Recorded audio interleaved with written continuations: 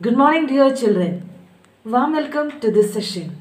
Today we are going to see a poem from A Railway Carriage by Robert Louis Stevenson. First of all, let's say about the poet Robert Louis Stevenson.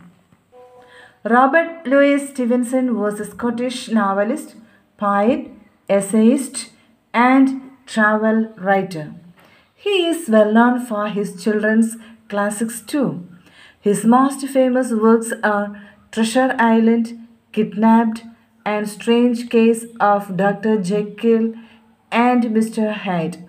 He also composed music for the flycotlet, a kind of kid soprano recorder. Let me introduce the poem now. How many of you have got a chance to travel by train?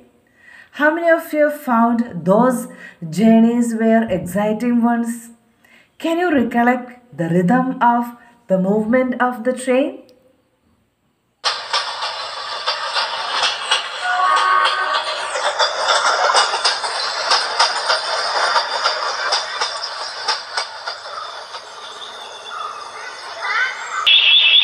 And we could have seen the rushing fields outside, and the cattle were flying like fields. The greenery fields.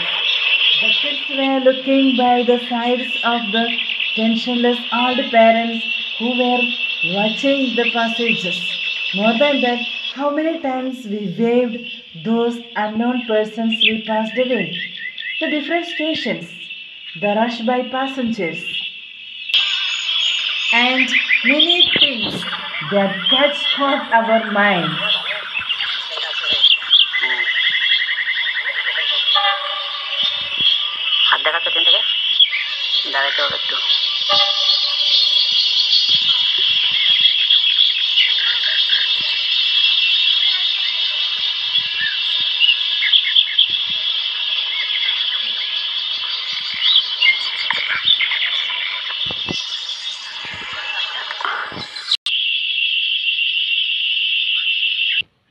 Okay, dear children, here the poet explains his thrilling experiences of a train journey in the 19th century.